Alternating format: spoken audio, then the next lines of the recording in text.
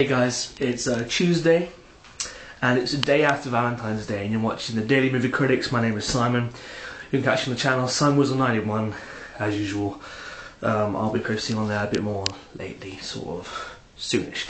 Anyway, yesterday me and my girlfriend, she took me out for a meal and I took her out to the movies. It's like a sort of present thing.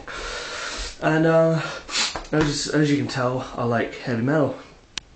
I'm a heavy metal kind of dude. I'm in several metal bands, and I found out that Ozzy Osbourne, you all know who Ozzy is. Ozzy Osbourne was going to do the voice of a reindeer in the movie Gnomeo and Juliet, and I was like, God damn, I gotta see that shit. So me and my girlfriend go see Gnomeo and Juliet on Valentine's Day, which, you know, is appropriate. And I thought, this film's gonna suck. This is gonna be one of those animated movies that sucks, but has a really good cast. And it does have a good cast. It's got James McAvoy and Emily Blunt, Ozzy Osbourne, Jason Statham, Patrick Stewart, Hulk Hogan plays a fucking lawnmower, and it's got lots of really good British comedians in it. Also, it's got a good cast, and the movie itself was actually fairly good as well. It was just the story of Romeo and Juliet, played by gnomes and garden decorations for garden. This film is very English, by the way. So yeah, played by like garden gnomes, and there's a red garden and there's a blue garden, aka the Capulets and the Montagues, blah blah blah blah.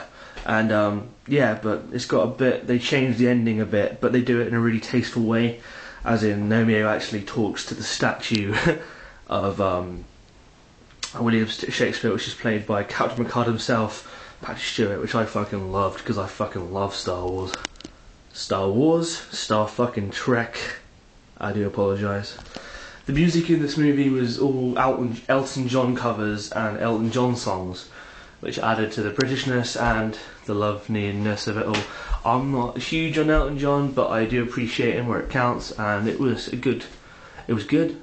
This film was in 3D, and the 3D was very, very inappropriate, and there was no 3D moments. It didn't really add any extra depth. The film would have been better standing alone as just a movie and not just part of that whole 3D franchise sort of thing. There's no option to not watch it in 3D. I had to pay money to get the fucking 3D glasses as well. That fucking shit pisses me off. But yeah, I'm sick of 3D movies. I am sick of 3D movies. But yeah, this film, there was no reason for it. It would have been better if it was just on its own. But it'll be better on DVD when there's no 3D, unless it comes out as one of those fucking 3D movies that comes with glasses. There's no point because you always end up losing the glasses and then you're fucked. You're fucked, man. Anyway, 3D.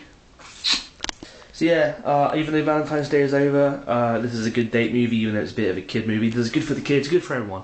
There's a lot of good jokes in this.